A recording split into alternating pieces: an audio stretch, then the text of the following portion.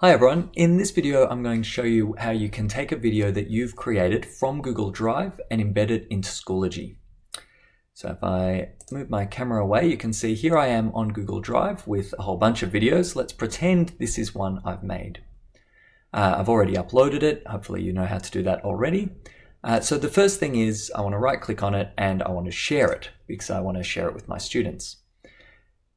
Here I can click Advanced and then go up to here where it says specific people can access. I'll change that so that anyone with the link can view my video.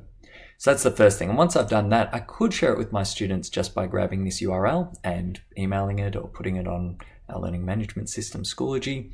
But I want to actually embed it onto a Schoology assignment because I think that looks nicer.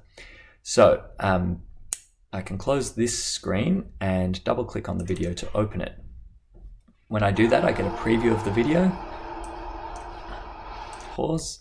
I get a preview of the video here. And in the top right, when I move my mouse up here, there's a couple of options. One of those options is to open it in a new window. For some reason, the tool we want is hidden and it's not in this menu. We have to open in a new window first. Once we've done that, the video will load again. And this time when we click on the three dots to access more options, we have Embed Item as one of our choices. When we click on that, we get an embed code that hopefully you're familiar with from things like YouTube, and we can Control-C to copy that. Okay, and now I can move across to Schoology. On Schoology here, I'll create an assignment as I'm used to doing.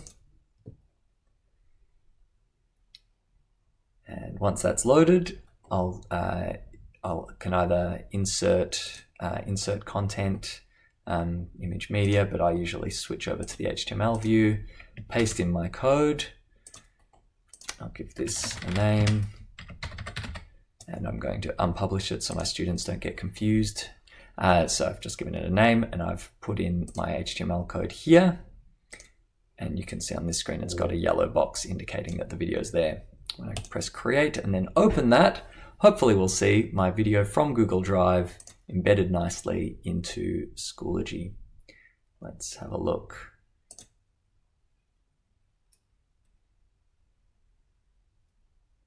There it is. So there you go. You don't have to use YouTube if you want to embed a video that you've made onto our learning management system. You can use Google Drive for that purpose. Hope that works well for you.